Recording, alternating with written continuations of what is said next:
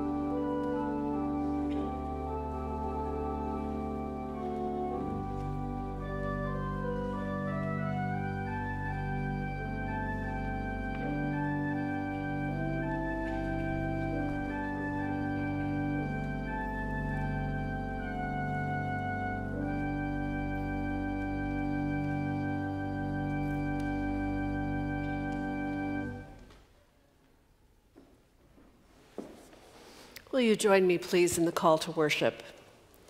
I lift up my eyes to the hills. From where will my help come?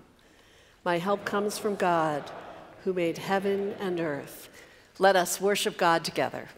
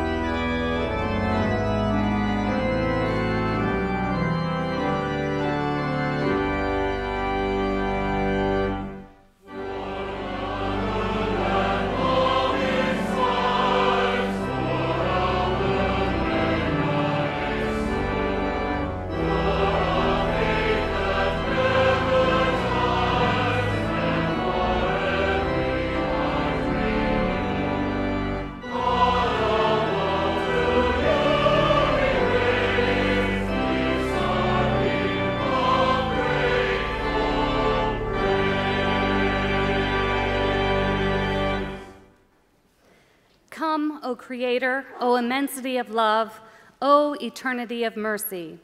Come and be with us and in us and beside us and over us. Be as hands upon us and fashion us for shining. Be as warmth within us and fire us for caring. Be as strength beside us and shape our lives for healing.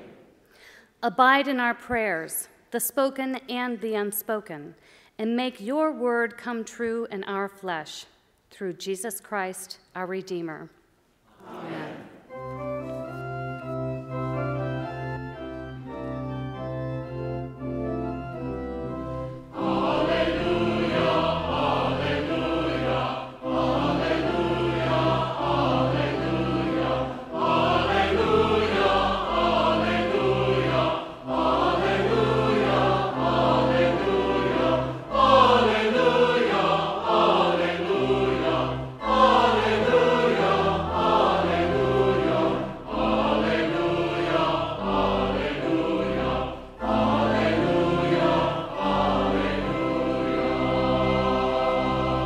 You may be seated, please. Good morning.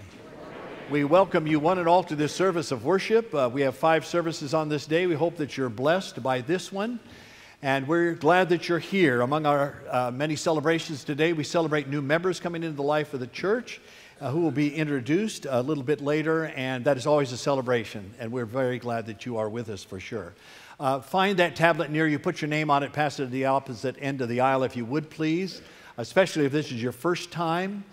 For further information about the life of the church, make sure as you leave today, there will be somebody at the Welcome Center who will help you with any kind of information that you might need right away. And they'll be, as I said, very glad to help you for sure.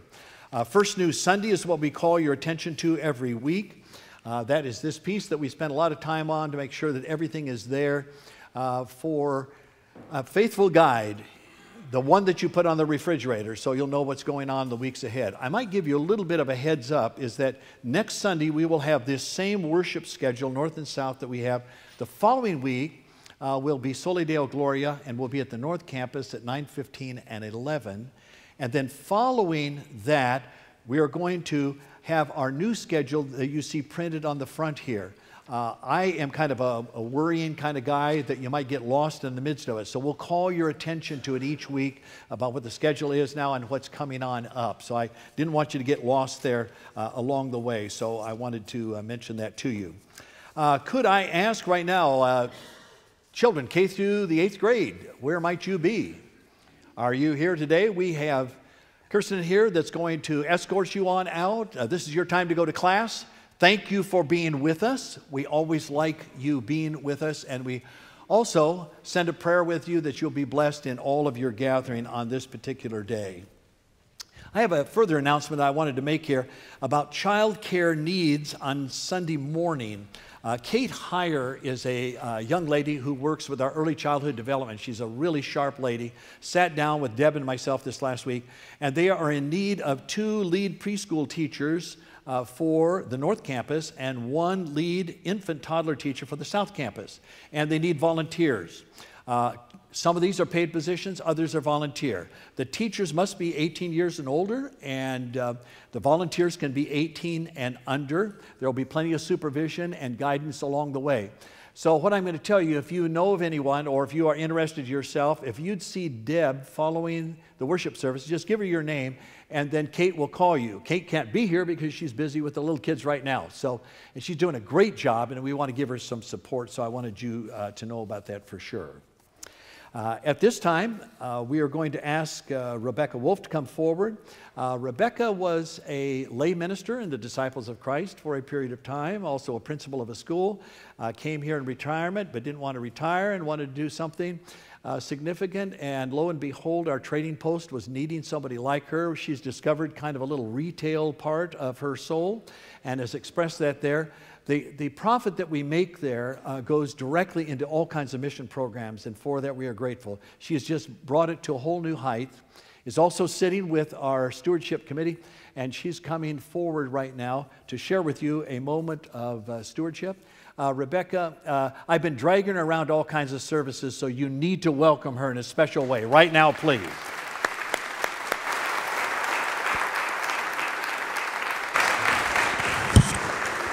Good morning. I remember vividly as a junior higher opening this magazine, and this little ditty, this little poem almost jumped off the page to me, and it said, "The more you get, the more you give. The more you give, the more you get. This system hasn't failed me yet." And for some reason, that really struck a chord with me. And so at my ripe old age of 13, I started my first job as a waitress in our little ice cream shop in my hometown at 35 cents an hour, so you can tell how old I am. And I decided I was going to start giving back to God through my little church, and that hasn't stopped. And I found throughout my life that I have never been able to outgive God. So Gary and I give to First Community Church not because the church needs our money, but we give in gratefulness of everything that God has continued to give to us in our lives, good times and bad. We never are able to outgive God. But God does need a base, a foundation from which to do the work of Christ in this world. We need the bricks and mortar buildings. We need lights. We like to have that air conditioning when it's hot in the summer, and on a chilly day, we're glad there's heat. We want to have classrooms for our children, and we want to have programs to help us to learn and grow. We're very happy that we have pastors and counselors who are there for us when we have times of need, or when we have a son or daughter who wants to be married, or a loved one who needs to be buried. So it's very important that we give, but not just because this is our church, but because we have this need as human beings to give back to the one who gives so much to us. So I hope that this little ditty will stick back in your head for a few decades. The more I get, the more I give.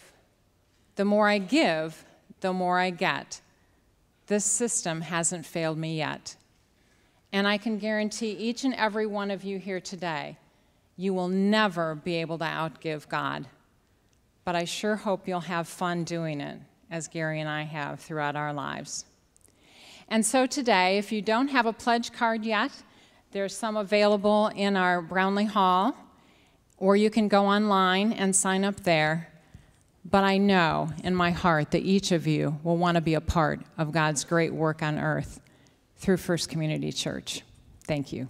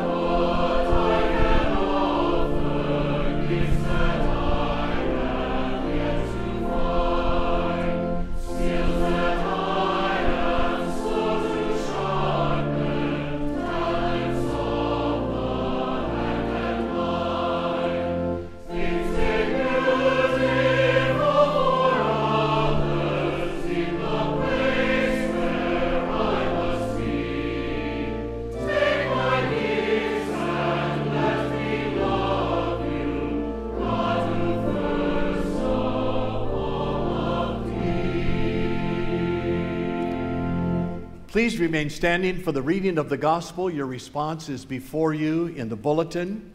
I'm reading from the Sermon on the Mount, and it's a paraphrase. A paraphrase is as if to say. It's modern language seeking to express as best we can in our own language what Jesus was seeking to get across. And so I share this with you. Your response is there in the bulletin. Jesus says, don't pick on people. Don't judge. Don't jump on their failures, criticize their faults, unless, of course, you want the same treatment. That critical spirit has a way of boomeranging. It's easy to see a smudge on your neighbor's face and be oblivious to the ugly sneer that is on your own. Do you have the nerve to say, let me wash your face for you, when your own face is distorted by contempt? It's this whole traveling road show mentality all over again, playing a holier-than-thou part instead of just living your part. Wipe that ugly sneer off your own face, and you might be fit to offer a washcloth to your neighbor. Don't be flip with the sacred. Banter and silliness give no honor to God. Don't reduce holy mysteries to slogans. In trying to be relevant, you're only being cute and inviting sacrilege. Jesus concludes this section by saying, don't bargain with God. Be direct. Ask for what you need.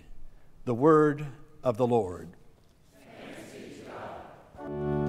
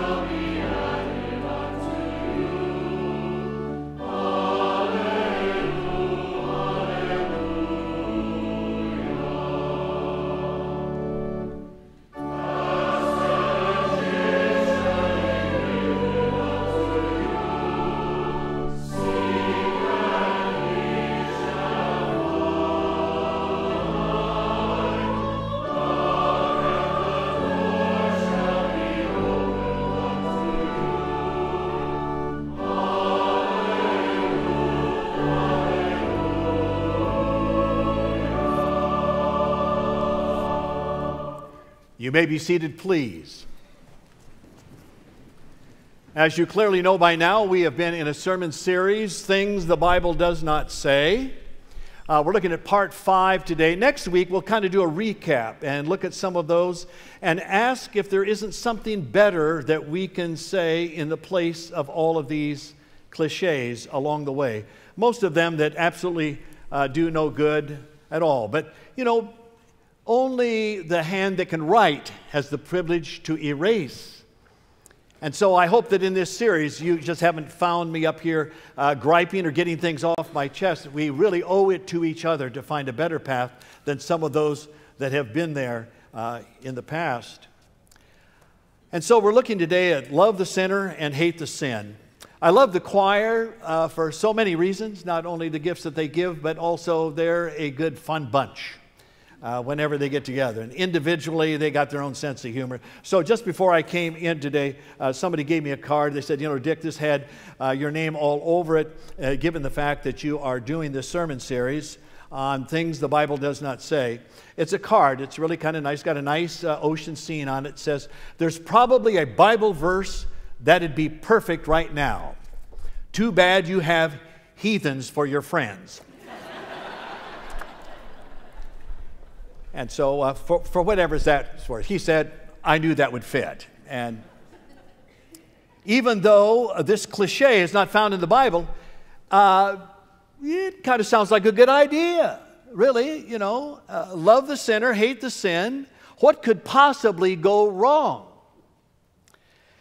And you have it at the top of your bulletin. Bill Coffin, who stood in this pulpit, tells you exactly what goes wrong. He said, if we hate evil more than we love the good, we become damn good haters. However deep our anger, like that of Christ, must always and only measure our love. Now you got it in your bulletin. Take that bulletin home and contemplate that. That last phrase in particular. Yes, we need to be angry about hunger and the lack of human rights and all of these kinds of things. But it must be measured, first of all, by the amount of love that we bring to that particular issue. Sometimes we'd just like to get off, and that's his point, to do the hate, the anger part, but never get around to the construction part. So my main point today is anything you give anyone permission, any time you give anybody permission to hate, To hate an act by another human being, what happens eventually is hate for the person more than the act.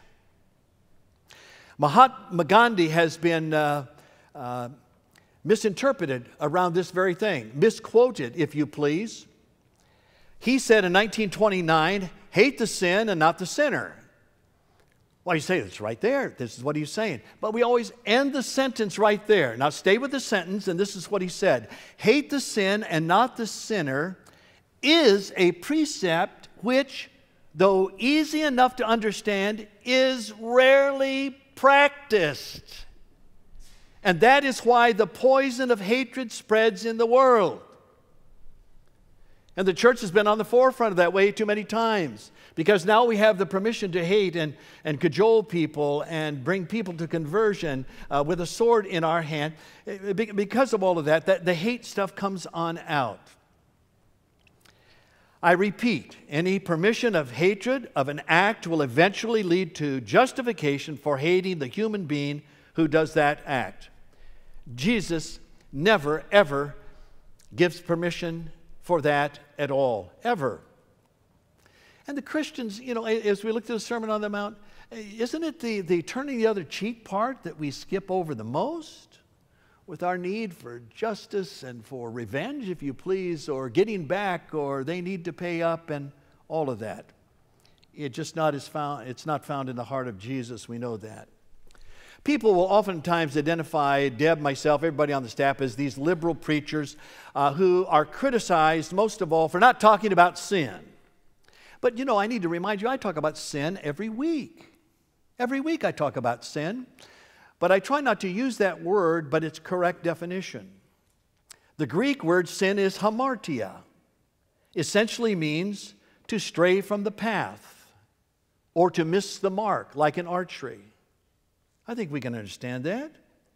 So if I said, would all sinners please raise your hand here today, you would not want to raise your hand because everyone would say, gee whiz, she's got her hand up and I wonder if her sin is worse than mine, you know. We just don't do that here, nor is it productive at all. Garrison Keillor, I miss him already on Saturday evenings with the Prairie Home Companion, one of the best preachers in all of America. He would say in one of his monologues, he said one time, he says, when a preacher gets up in the pulpit and says, well, folks, you need to know that I'm only human. Immediately the congregation determines he's talking about adultery and they want to know with who. That's Garrison Keillor. But, you know, if I said, is there anybody here who's ever strayed from the path that you thought was best in life? Our hands would easily go up and mine be the first.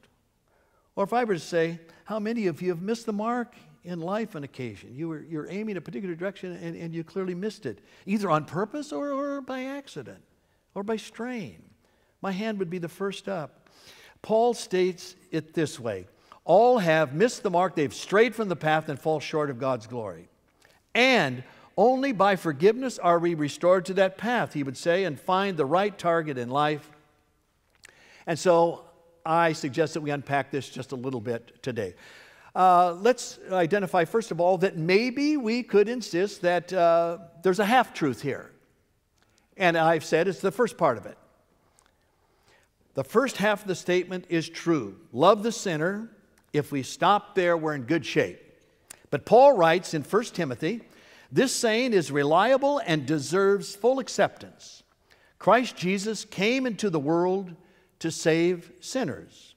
And then Paul adds, and I'm the biggest sinner of all. He wrote about 2/3 of the New Testament. I'm the biggest sinner of all.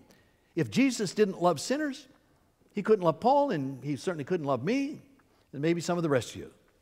This might be a shock to you.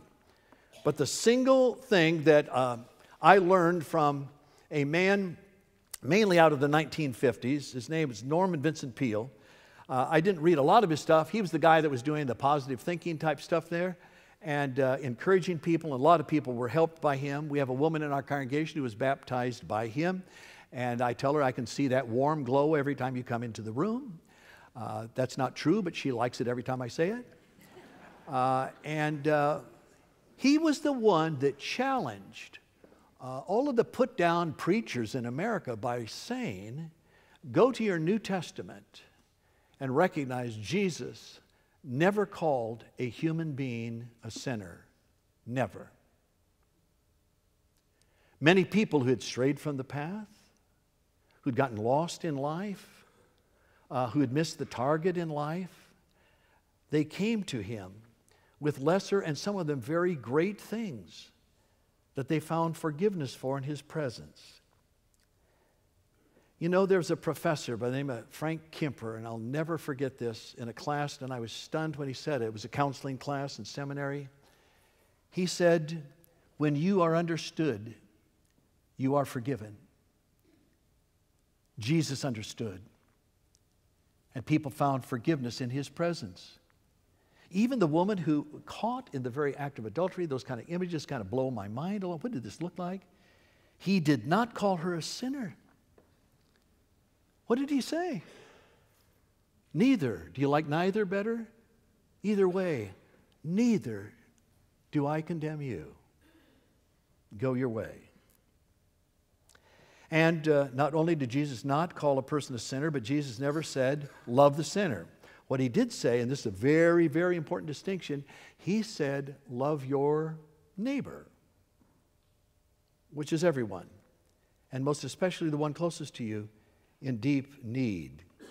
So Martin Luther King, in the heat of the 1960s, when it was hard to find some people that were really loving their neighbor in an appropriate way, he said, I declare to you tonight, love your neighbor, and if you can't, at least don't do them any harm. So if that's where you need to start, that might be a good place to start. Love sounds like a little bit too much, but maybe you start with don't do any harm. Luke introduces the parable of the Pharisee and the tax collector with these words. Jesus told this parable to certain people who had convinced themselves that they were righteous and who looked on everyone else with disgust. Have you ever met a person like that? I'm telling you, I've met them, and they're no fun at a party. They are the ones who say, if you can't say anything nice, come and sit by me. And that leads me to my next point about judgment. The second is don't judge. I call this the good deal. This is the best deal that you can get biblically in Matthew, the 7th chapter. I'll put it personally. Dick, if you give up judging others, okay, as you ought to, okay, you will not feel judged. And you will feel judged to the same degree you judge others. In modern psychology, we call that projection. Because it is so difficult for me to deal with those aspects of my own life. It's really difficult. Change is difficult. You can never say change lightly because it's so difficult for me to deal with my very short suits.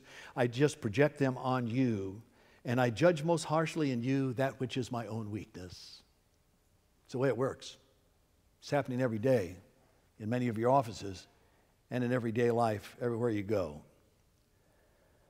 So as he did so often, Jesus used a graphic, memorable metaphor. This one, I think, really brought a big laugh. Remember, these people he preached to, they had like zero education, no education, and they were very poor. And so he was using those parables. He used those metaphors. That's all he had. They could not read. They could not that there was anything in print to do it. He couldn't even scribble in the ground and give them something. And he used that one, the comparison of the splinter in your brother's or sister's eye compared with the log in your own eye. You know, can't you imagine Jesus standing there and say, now look, you guys, don't look at that speck in another's eyes when you've got a log sticking out of yours. That's hyperbole, and it, frankly, was kind of funny to the first people that heard that. The church that bears his name has had thousands leave it recently because the church has done what Jesus told us not to do, and that's to judge others. All churches in all of its manifestation, East and West, is struck by this today. It's true of the Roman Catholic, the Protestant, and all forms of fundamentalism. A lot of people have gone away as they see the hypocrisy of that. May I say in parentheses, too, I'm going to have a study group tomorrow night. We're looking at a couple of books that talk about where the church is, where it's going in our society. But I'll tell you one thing about all of that. Right now, the church is going through a period that comes about every 500 years. And about every 500 years, they have a garage sale. And they figure out what needs to stay and what needs to go. And we are really recognizing that rather than be near any kind of pulpit or church in any of its manifestations. You know, people would rather not be there. They're better off not to be there, just for that judgment alone that comes to them in that place. And I know what you want to tell me at the door. I think we do a far better job of not doing that here. But the church in and of itself is going through some great changes in that way. There are none that were caused by you individually. There are a lot of them that are cultural and everything else. And it is our privilege in this particular day to look at what is there, what remains of the days in the life that we are sharing together, and to find the new paths that we are called to. So my third point, and it'll be my last, Jesus speaks of forgiveness at the very place where people mess up. I thought about this the other day. My mother came to me when I was a child, and she said, Dick, you need to choose your friends carefully because you will be known by the company you keep. Anybody have a parent like that? You hear that? Do I see anything there? Yeah, that was Mom. Now, unfortunately, Mother Mary goofed, and she didn't tell Jesus that. I followed what my mother said. I kind of chose my careful. You know, I wasn't, hanging out with some people that were kind of mean and nasty and ugly and all that kind of stuff. But Mary, the mother of Jesus, didn't get that instruction across to him. Jesus spent most of his time with drunkards and prostitutes and thieves, the occasional adulterer, traitors of his own people. They would be the tax collectors who collected the money and were working for the Roman government. They were jerks, didn't like them. And countless others who undoubtedly had impure thoughts, cheated on their taxes, committed a variety of crimes. We never hear Jesus saying to them, I love you, but I hate your sin. When Jesus speaks to sinful people, he doesn't talk about their sin. He only talks about forgiveness. And there will be a new day in every church, east and west, in all of its manifestations, when that is the first and last word of the church. God in Jesus also, we find, cannot help an unneedy person. Doesn't know what to do with a self-sufficient, I don't need anybody else.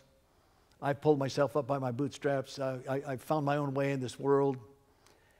God doesn't know what to do with that person at critical points in life. If you want to know what God can work with, go to an AA meeting with me, where people stand up and say, my name is Joe, and they might say it 5 times a week. Go to 5 meetings. My name is Joe and I'm an alcoholic. Not until they can come to that point to confess that, or with Narcotics Anonymous. I've been hooked on narcotics and it's hopelessly out of control. At that very moment they say, I need help, is the first step in getting it. And God so much in wanting to be in fellowship with us, who loves us so dearly, would like us to stop kidding ourselves and tell the truth about our own lives, and then wait for the great gifts that God has for us. You've no doubt heard people describe why they don't go to church. Among the top answers has to do, as I mentioned before, religious hypocrisy, saying one thing and doing another. And we're trying to get that all straightened out in the day in which we live. I don't know how many of you read the New Yorker. I like their cartoons for sure.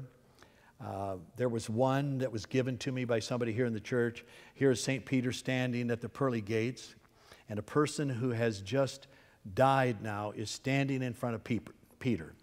And this person standing there is hoping for admission into heaven. So Peter is paging through what has been called the book of life to see if that person's name is there. And so finally Peter looks at this anxious person and says, oh yes, you were a believer, yes, but you skipped the not being a jerk about it part. Not being a jerk about it. We need Christians who are not judgmental jerks. Judgment never belongs to us, but God alone. And I need to close with this. I like Billy Graham a lot.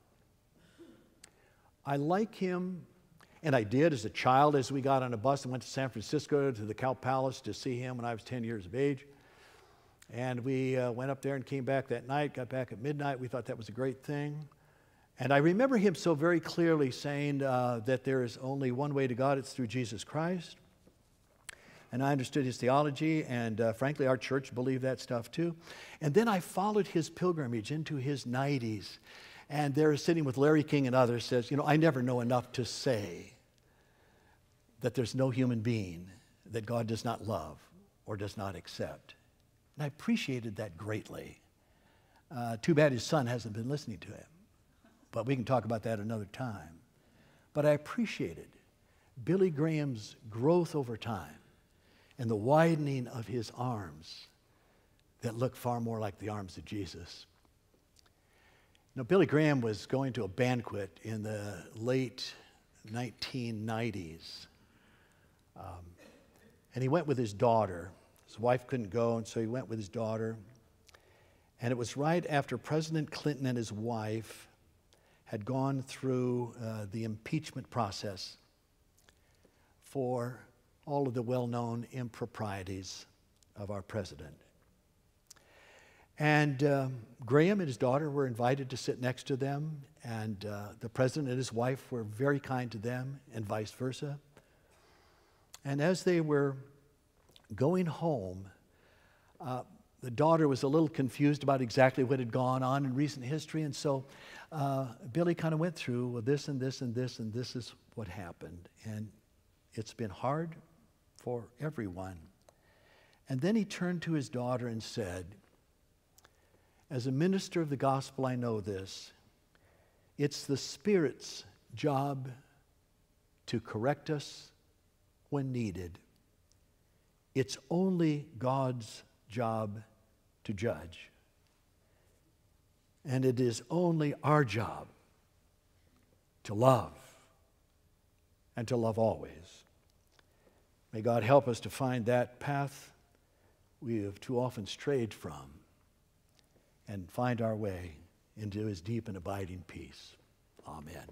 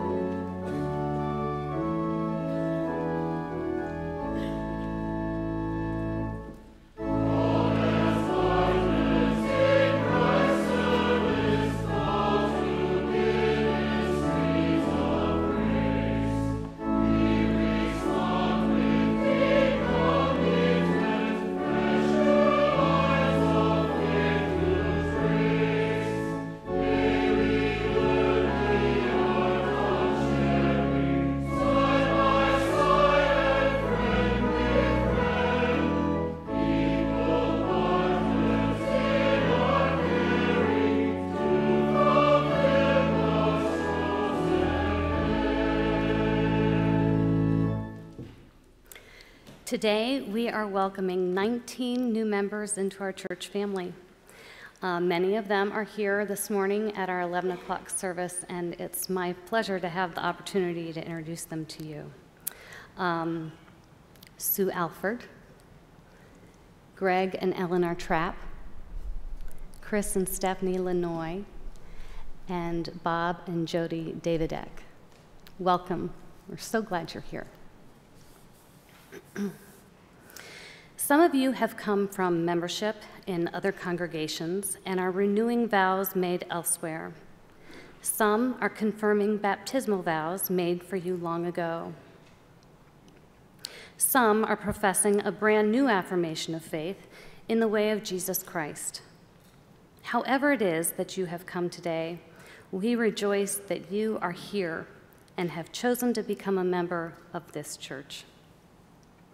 First Community Church is an inclusive community of faith, called to embody God's love through worship, study, giving, and service. We celebrate diversity and believe that all people are included in God's unconditional love and grace. Therefore, we ask you, will you covenant with us to follow the path of Jesus Christ by understanding that the words we use to express our faith are to be lived out by loving and compassionate action? Will you covenant with us to be faithful in worship attendance, inviting and welcoming others, enhancing your spiritual journey through study, prayer, and action. Will you covenant with us to seek daily to live and act in ways that help make Christ's example of God's love for all people real, and to support this church and its ministries by giving of your time, talent, and financial resources as you are able? Will you covenant with us to further the work of God's realm and the Church Universal by standing with those who suffer, loving unconditionally, and serving all humanity after the manner of Jesus Christ? Do you then, as persons who have affirmed these covenants, seek to become one in spirit with the membership of First Community Church? I do. Members of the family of God, I commend to you these persons. Do all in your power to affirm their faith journey, strengthen their hope, and embrace them in love. We give thanks for the faith God has worked within you. We welcome you wherever you are on your faith journey with our love, acceptance, and respect, and pledge to work together as a community of faith to provide opportunities for worship, education, study, fellowship, celebration, service, and mission, to give spiritual and emotional care, support in times of need, and to be faithful as fellow stewards of God's grace. Together with you and all people of faith, we seek the unity of the Spirit in the bond of Christ's peace, so that in everything God may be glorified.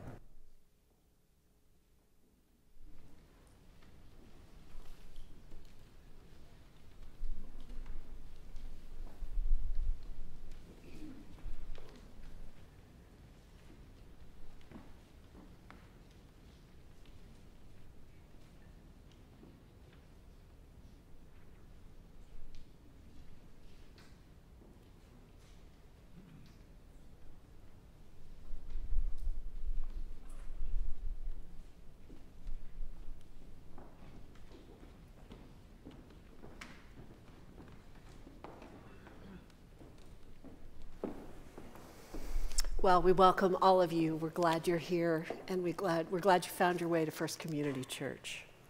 I was so moved by Rebecca's mantra or slogan or whatever it was that she saw as a little girl. The more I get, the more I give, the more I give, the more I get. I got nothing else to add to that, folks.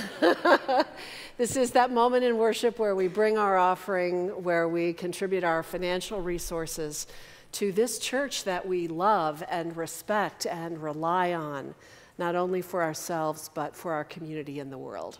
So, will you give?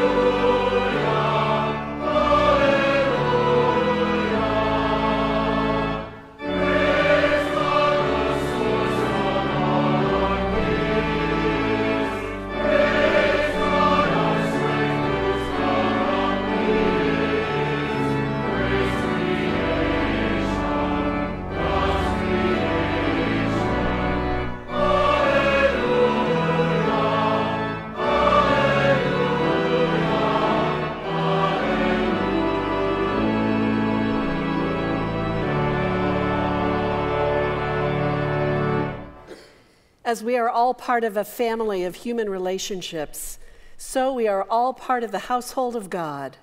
As members of that family, let us together pray. O God, accept these gifts we bring, both the noisy ones and the quiet gifts. We bring all of them to support the ministries of our church, to heal the broken, proclaim good news, educate the young in faith, carry on the worship of God, and prepare us for service in our world. Amen. There is certainly much to be mindful about and to pray about this morning. The devastation from the hurricane in Haiti is almost too much to bear as you look at it on the news, and there are many relief efforts going on, including ones through the United Church of Christ. But we certainly hold all of those folks in our prayers, as we hold those who have been impacted by the storm in the United States. The devastation is not as extreme, but you all have been watching the news. You know that it's still very real, and even the loss of property and possessions, while we rejoice that it's not a loss of life, it can still be very life-changing. So we hold all of those folks in our prayers. You have the pastoral care list in your bulletin. You will see the names of our members who have been recently hospitalized. In addition, there are those in rehabilitation, people who are going through chemo, people who are grieving recent losses and not so recent losses. Dick always says everyone you meet is carrying someone heavy and something heavy, and we can pray for all of those things today. And I will also remind you that our country is a source of prayer. Our ability to be one with each other and to respect each other and work toward the best in all things for our nation. And so we will also raise that prayer as well this morning.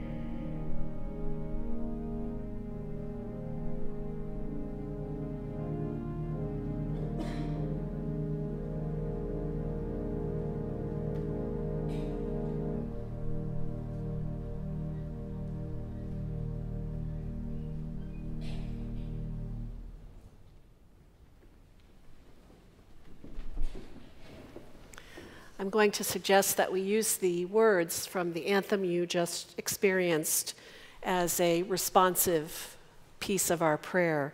So when I say, Lord, in thy mercy, your response will be, grant us peace. Okay? Let us pray.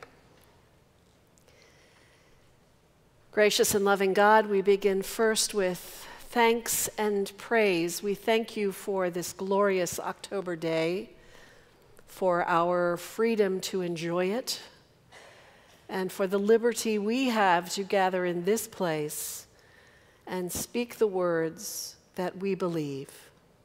Lord, in your mercy, grant us peace. Dear God, we thank you for music that stirs our souls and warms our hearts and reaches us in ways that are deeper and fuller and richer than we can imagine. Lord, in your mercy, grant us peace.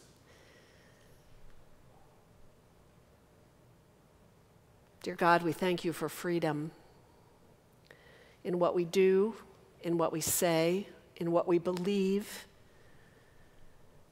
in what we stand up for.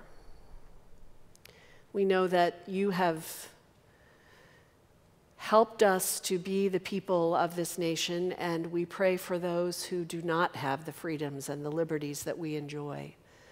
We pray for those who cannot speak or pray or sing or believe even what is so dear to their hearts. Lord, in your mercy, grant us peace. We pray today, dear God, for our country. These are uneasy and unsteady times. We pray that the wisdom of your people will be steady and strong and caring and kind to each other and to large groups that we may see as the other. Help us, dear God, to be the people that you dream we can be and that you created us to be. Lord, in your mercy, grant us peace. Dear God, we pray for those today who suffer in body, mind, and spirit, those who are on a healing journey, those who are traveling the path of grief, those who celebrate and those who weep. We celebrate and weep with them, as we know you do as well. Lord, in your mercy, grant us peace. And now, as we pray together the prayer that Jesus taught his disciples, hear us. Our Father, who art in heaven, hallowed be thy name. Thy kingdom come, thy will be done, on earth as it is in heaven. Give us this day our daily bread, and forgive us our trespasses, as we forgive those who trespass against us. And lead us not into temptation, but deliver us from evil. For thine is the kingdom, and the power, and the glory forever. Amen. Lord,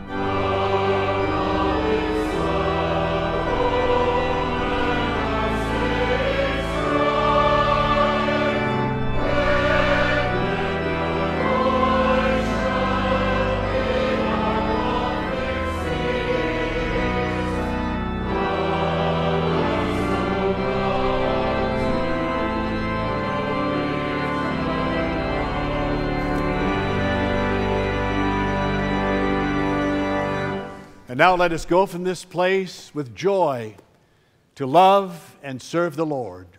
Amen.